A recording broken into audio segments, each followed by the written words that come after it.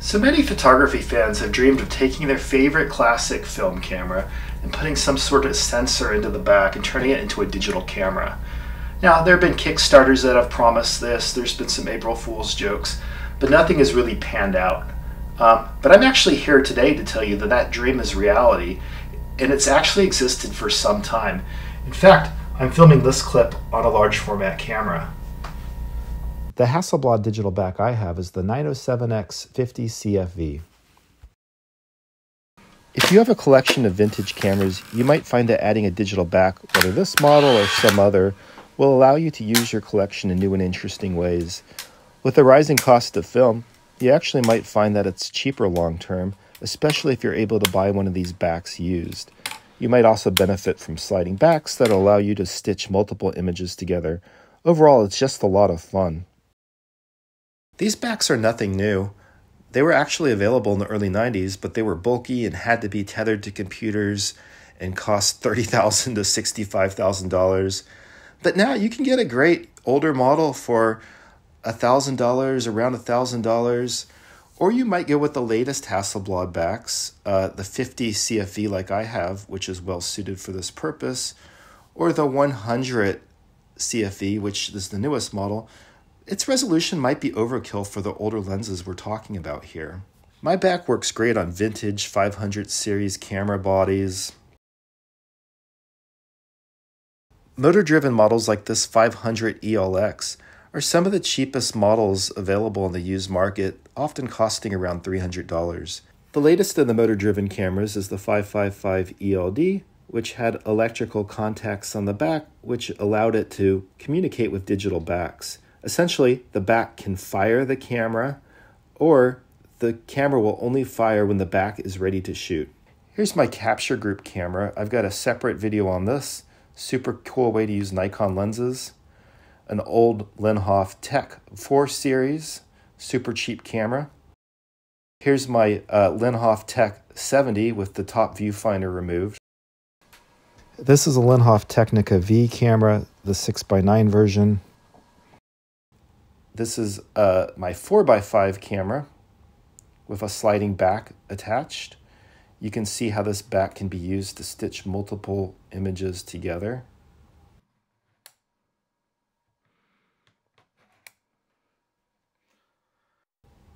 And here's my very large and beautiful Linhof Studio camera. Too big to use in the field. Really would need a wide angle bellow to be super effective with this back, but fun to use. Let's talk setup, and with my 50 CFE this is super easy. I go into the camera body menu and I select my camera or flash sync if I'm using a cable. It either connects to this mechanical sensor if you're using a Hasselblad body, or a flash sync cable to know when the shutter has been fired.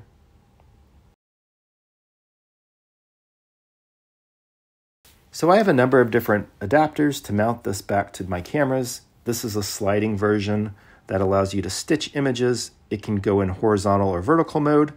And here's one that's fixed and doesn't have that stitching mechanism. But note the difference in thickness here, which affects your ability to use wide lenses. This next one is super cool. It's for 4x5 cameras. I think it was made by Mamiya. Essentially, it lets you use your sensor at the same film plane as you would with your film, which allows you to share the same infinity stops. This is a sliding 4x5 adapter, similar to the last one we saw, but bigger. Clicks in place nicely. Now here's a sliding back, which allows me to compose on ground glass and then use my digital sensor. It actually has a Mamiya plate installed, which isn't correct. I did this. Let's talk lenses. So you can find digital versions of lenses like this 80mm. Here's another one by Sinar. This is a 55mm lens, one of my favorite, super high resolution compared to the older lenses that are available. You might just use your 6x9 lens that you already have, like this beautiful 80mm, or any large format lens will work. This is sort of a budget lens that I have that honestly isn't great. So with this little pack, I can switch from digital to film. I put my plate on the sensor. I've got my ground glass back loaded with one film holder where I can preview my images. I have a second film holder so I can take up to 4 exposures. Each takes 2, two-sided, and then my loop. This Linhof Tech 70 is a great budget camera option that can be used handheld on a tripod. It has a drop bed, a straight bed, tons of camera movements as we can see here. I'm converting it to a straight bed here. You can see the lens can be moved in all kinds of directions. The back has movements that can lock in place too. It has a nice rangefinder, actually 3-sided rangefinder for using with 3 different lenses that are set. You can see how it functions here. This is a home cut rangefinder cam that pairs with my favorite lenses. So here we're selecting the viewfinder frames.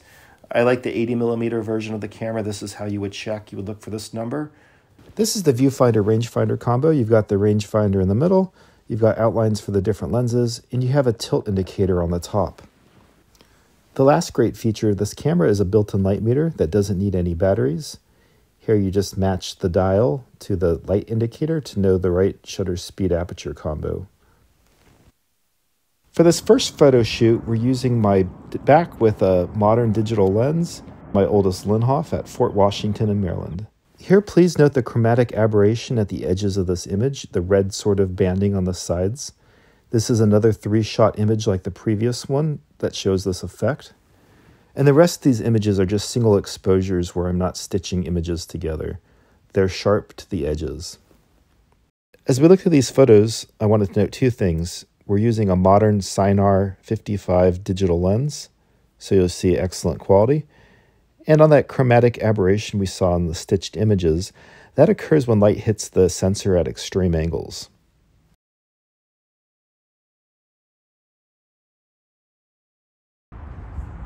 Same camera body, but this time I'm using a 65mm film lens, really soft in the corners. And we can compare this to the 55mm Sinar digital lens in the previous photos.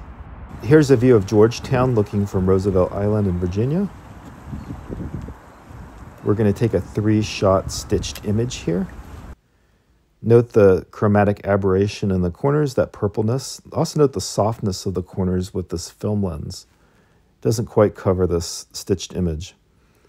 And then the rest of these images are single shot examples, so you'll see they're much sharper in the corners.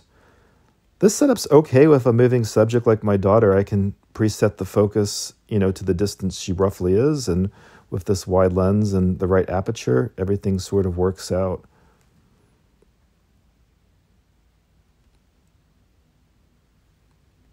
Last photo, so thank you so much for watching this video.